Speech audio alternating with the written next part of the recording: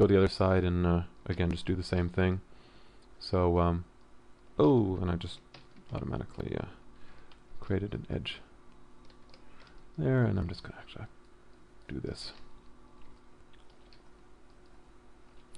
So I'm making the range selection here as well. There we go. Okay, so now making use of the edge ring and range selection, we've managed to elegantly select those edges. This is great. I'm going to be on the internet as the person who cannot select an edge ring, select successfully. Okay, successfully. There we go. So, bevel components, that's what I think I'm going to do. And we're just going to make sort of this, a little bit of a, almost like a fillet intersection here, maybe even round it off. Just make that sort of connection to the body just a little bit better. Let's have a look at that and see. Okay, that's a lot better, isn't it? Yeah. Looks like it's sort of more intended as well. Now, the other thing is I was looking at the profile that I have here, and I think that this profile is maybe not perfect. So again, just go in there, scale it down a little bit, maybe pull in. I can always just pull in the points or pull them out to make it a little bit sharper. Maybe pull back points if I think they're too much. Just just adjusting the points a little bit so we have some sort of idea. And the other thing is I think this is a little bit too far forward. It needs to be a little bit more swept. So we can just bring them back a little bit. Okay, there we go. That's better.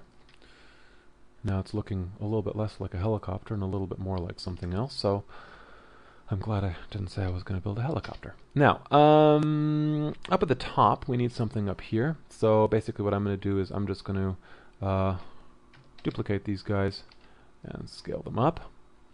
And this is going to be some sort of, I don't know, air intake or something like that. And okay, I don't like this back thing here. So we'll just grab these points and actually just get rid of those. Oh, and I didn't actually want to get, I should have just done normal collapse on there. But we'll just reconnect these real quick. That's fast enough. Okay, and so we now have a nicer sort of shape on top. And again, we'll just put a bevel on these guys so we have a nice little bit rounded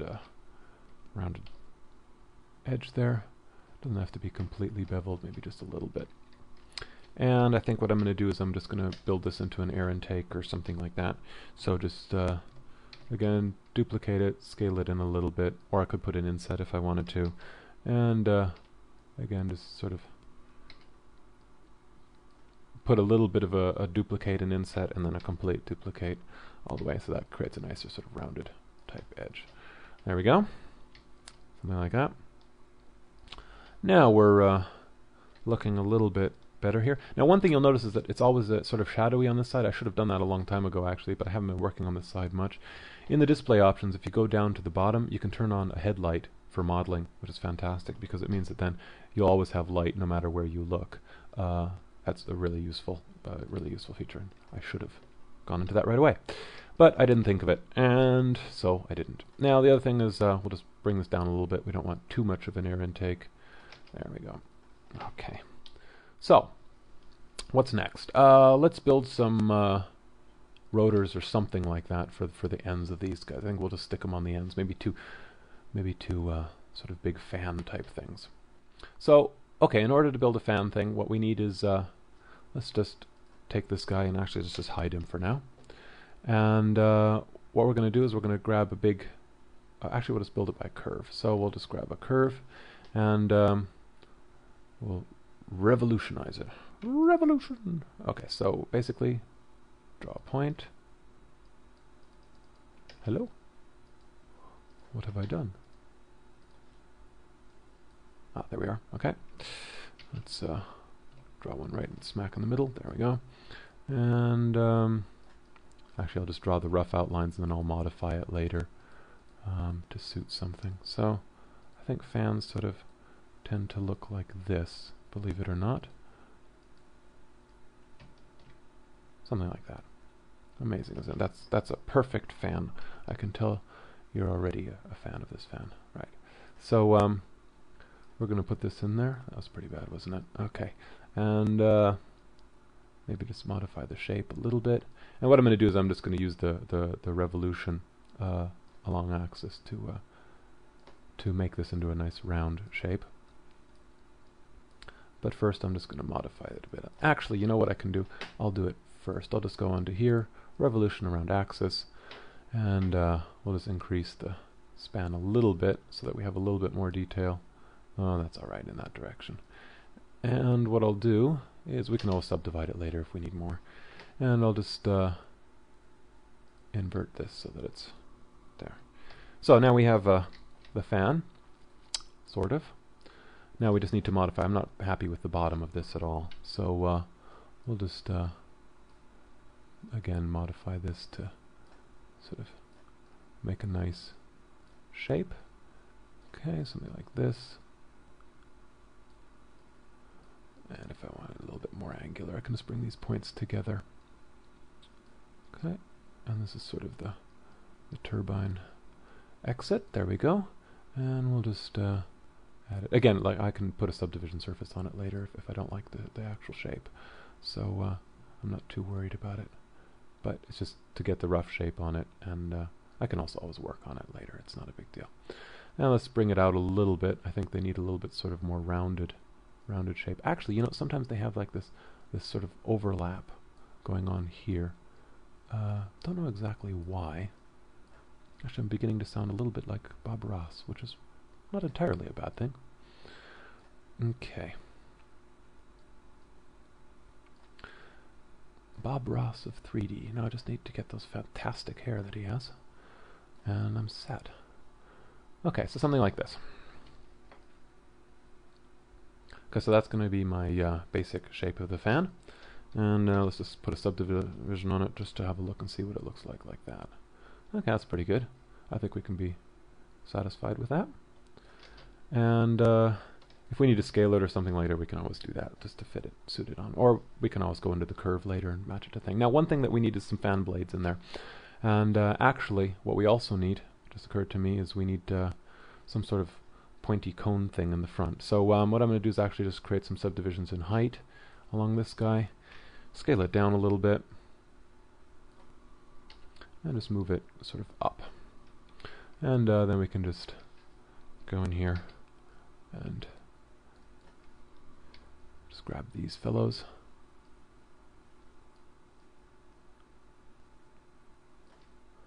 And just scale them out a little bit so we have a little bit. I could have also done a revolution along this guy and that sort of thing, but I didn't, so there. And actually, you know what, I might just add a little bit more roundness to it so that it's, oops, I've already, I'll just subdivide it later if I need to. That's okay.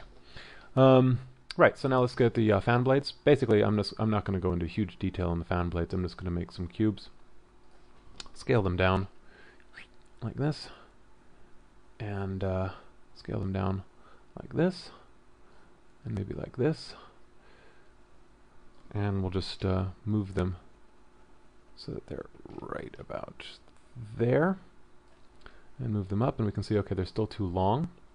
They're going to be right outside the doohickey here. Okay, and just move this up a little bit. Okay, and now we'll just scale them down a little bit more. They're still far too long. Bring them in. Okay, that's looking good. And the other thing, of course, is rotate them, because fan blades are always sort of at an angle, being fan blades. And what I can also do is actually I can go in here to the center and just scale down the edge a little bit so that they're a little wider on the outside than on the inside. Okay, so now what I want to do is I'm just going to move the center of the fan blade right to the sort of inside. And actually, if I turn on the grid snap, I can move it a lot easier. Oh, sorry. Turn on the grid snap off the point snap. There we go. So it's now smack in the middle.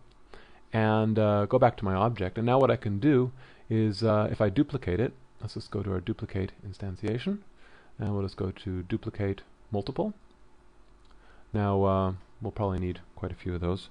And let's say I don't know, how many are we going to need? Well, let's just have a look and see.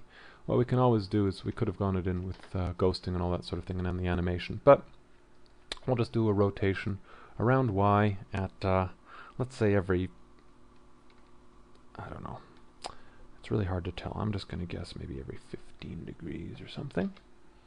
Okay. So we'll say 15 degrees, they're going to turn. And now I can't remember how many 15s there are in 360, so I'm just going to type it in here. And that's one of the fantastic things about these little windows, is you can just type them in. And then there we get our fan blades. So that's going to be, that's pretty good, I think.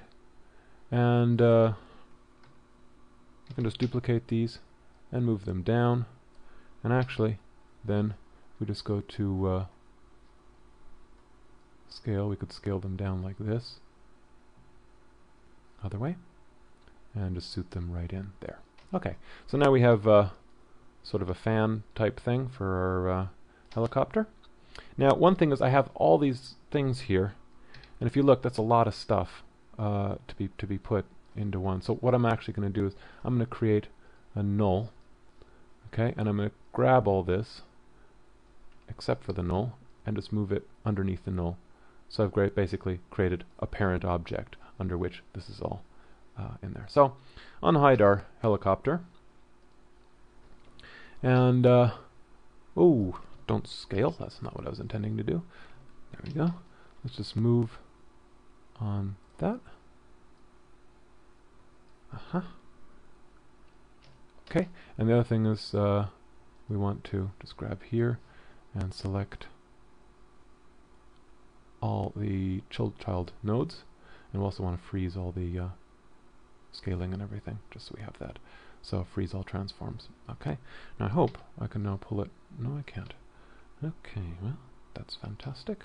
Why is that not doing what it should? Yes, one other thing that probably would be useful is because I'm now pulling the curve. I put the initial curve underneath the NURBS, underneath the null as well. So I'm pulling the curve and it's now scaling the original shape accordingly. So again, basically what I should do is I should just freeze them off. So we freeze the whole history stack. It's going to be faster that way anyway. There we go, and now we can pull it. Yes, learning by doing. Okay, so now we're going to sort of put this on. One thing that I notice is actually, immediately right after I've frozen it, that it's actually not quite big enough. So I can just scale this whole thing up. And because I have everything selected, it will actually scale them all. Because I've actually scaled, I can also delete that fellow there. And let's just move this guy somewhere to the end. You know, I think that might be a little bit too much. Let's just bring that back in a little bit. And you can see because child compensation is now off, I can actually scale it to a fairly reasonable, just by scaling the null. So okay, let's just duplicate that guy. And what I'm actually going to do is I'm also going to freeze all transforms. I don't have to, and I can always reset it later, but for one particular reason, if I actually now duplicate this fellow, and oops, well, that wasn't quite what I intended to do, but there we go. Let's just move this back in here a little bit, and I'll just duplicate it, and I can actually scale it in minus if I wanted to, so that it's symmetrical, and then just put a minus in here, and it'll automatically translate it over to that end. Now I could freeze the scaling so I could rotate it or something. Okay, so we're looking a little bit more advanced now. And I mean, obviously I could set in things so that they're turnable and all that sort of thing. But again, this is just sort of a vague, quick demonstration of building a Polygon object. It's not. I mean, it's not going to be, you know, like I said, it's not going to be the mother of all helicopters. So now we need some sort of landing gear for it to land on. Now either I could do some sort of complex thing with flaps that open out and all that sort of great stuff, but unfortunately I think we'd be here for several hours if I started doing that. So not because it would be difficult to model, but because I probably would take hours to figure out how to do it. So what we're going to do is we're just going to build sort of your average helicopter type landing gear. And to do that, I'm just going to duplicate these guys and just extrude them out like this, something like that. And then what I'm going to do is I'm just going to duplicate again and extrude out again. And then I'm going to use another fantastic tool that we have in XSI, which is the bridge tool. And I'm just going to go and grab this fellow and this fellow here, and we're just going to bridge them. Okay, and what it does is it just connects those. Actually, I could have done the other two at the same time too, because it'll say it'll detect polygons that are across from each other and will automatically bridge them. Okay, and then we're just going to take the front here and the front here, and actually might as well do the back at the same time too. There we go. And we'll just duplicate them and scale them out, or we could go into the length. Okay, and maybe duplicate again and just move them up a little bit. Okay, so that's the basics of the landing gear. Phenomenally complex landing gear. One thing I've just noticed is I'm not particularly happy with the way that I brought those out. So what I can do is I could go back into my extrude operation and hope that I find the right one, which is this one here, and just increase the length a little bit. So I mean, that again is a phenomenal time saver, being able to go back in your history and change things. God, it's looking like I planned all this, isn't it? Alright, so we're going to just put a subdivision in this and just add a little bit of detail in there. Right, and now the other thing that I've just decided is that I think this is all a little bit too angular. So what I'm going to do is I'm just going to actually grab these guys, and I don't actually need the actual subdivisions this way. So I'll just unselect these guys, which is quite easy to do. And just reselect the bits that I just accidentally deselected. And let's just go in there and double check that what I did actually select and deselect made sense. So we should have complete edges on all of the sides. Yep. Oops, seems I missed a couple there. So we'll just go in there and make sure we add those. And just make sure we add those at the end. Ooh, didn't want to do that. Hit the wrong shift button. Caps lock instead of shift. Very useful thing not to do. Okay, and that looks pretty good. Oops, I see one thing that I did accidentally miss in here. I'm sure there's a faster way of doing this if you actually pay attention to what you're doing. But for now, we'll just do it like this. Okay, and then what I'm going to do is I'm just going to hit a bevel on this. And maybe just put some rounding on it. And a little bit more of a bevel. Alright, so there we go. So all in all, that's about all I'm going to do with this creation here. It's a marvelous piece of work. Actually, no, I see one other thing that I'm going to have to do. It needs another tail thing right here. It does. I can tell that immediately. This is just not aerodynamic enough. So what I'm going to do is I'm just going to create another edge in here, and just do an extrude right out like that. Okay. Actually, sorry, I picked one too many.